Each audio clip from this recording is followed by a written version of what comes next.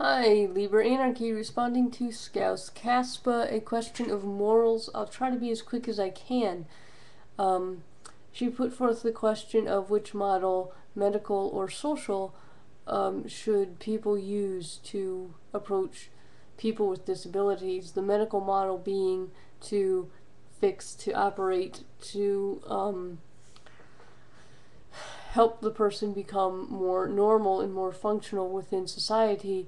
And the social model says that this is a prejudicial attitude and that instead of operating, for example, without somebody's consent, medicating, fixing, that um, disabled people should be helped to live with a disability rather than um, have treatment somehow forced upon them.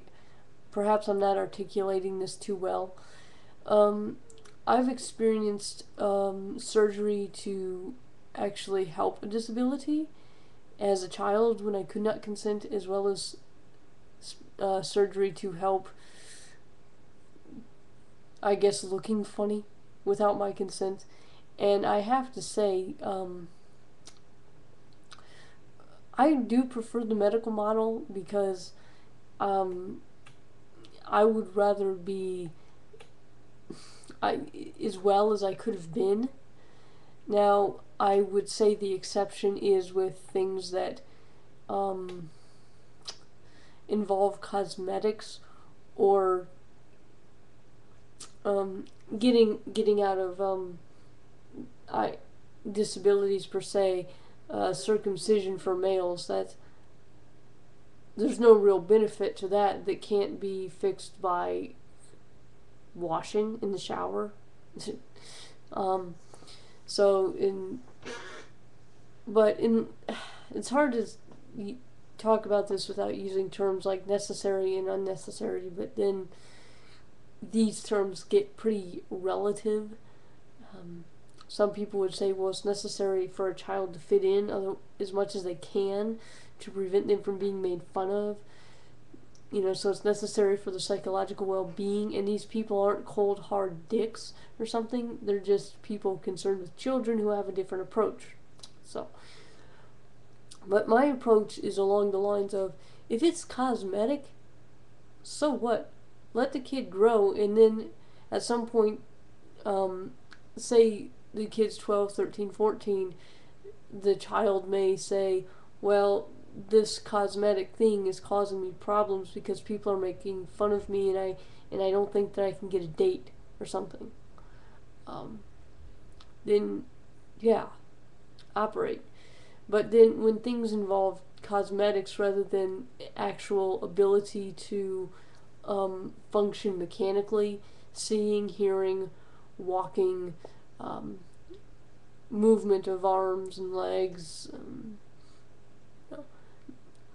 um, then it's shit. I forgot what I was gonna fucking say, and I don't want to fucking make another video. God damn. But my point is, I tend to favor the model that if somebody, children, especially as young as I was a baby when I was first operated on, can't consent one way or another. They can't say, well, I think this idea that I should just conform to the norm is inherently prejudicial, so I think that I'd rather be blind and be treated as a full person with a blindness and help to function as blind. No, I mean, there was a time limit too. I mean, the earlier the better, and they were saving what sight that I had. So yeah, make decisions for the child in that sense when the child can't make a decision for themselves, and it's not purely cosmetic, and it will affect the child's functioning in society. Other than, oh boy, that people are going to be petty.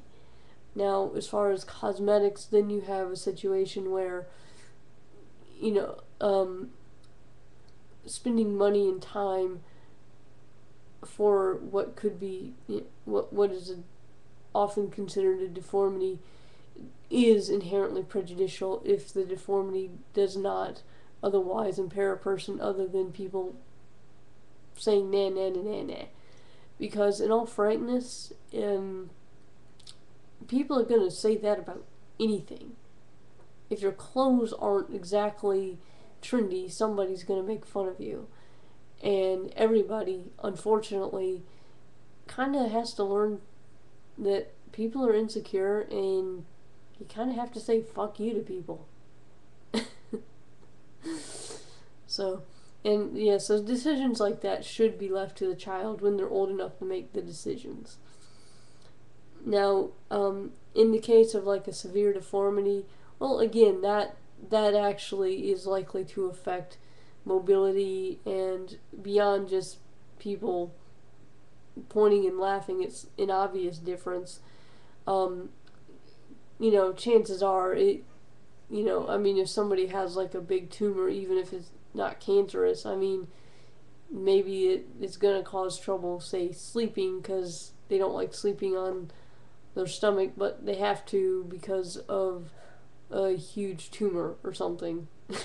Because I saw a case where there was a girl who had a benign tumor, but it was a huge tumor on her stomach, but she had to sleep on her stomach or else she would die. So technically that's cosmetic. All she needs to do is sleep on her stomach, but and maybe find a way to prevent herself from rolling over or something. But chances are it's much more helpful to that person to just remove the tumor. And I'm glad that the tumor was removed. And yeah. And well, okay, now I'm just kind of running over my time, but okay. Well, now I'm just adding filler. Do do do do do la la la la la la la la fuck la la la filler filler filler.